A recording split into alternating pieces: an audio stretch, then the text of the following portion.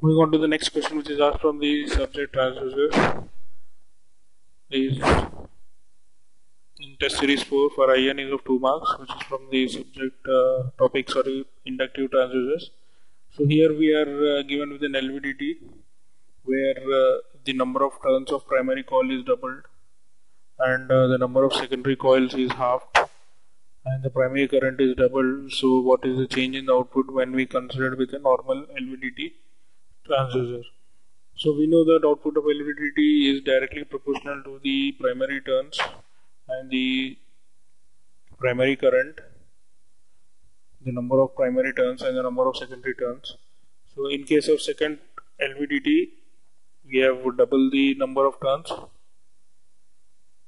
and we have reduced it to half the number of secondary coils, and we have the primary current is also doubled. So what is the overall impact of the output of this kind of setup when we compare with a normal output?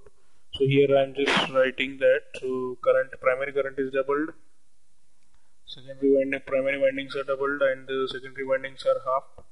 So effectively it is the output will be twice the normal output, which is EO1. So here what will be the output becomes? It will become 2 times. So here the correct answer is option B.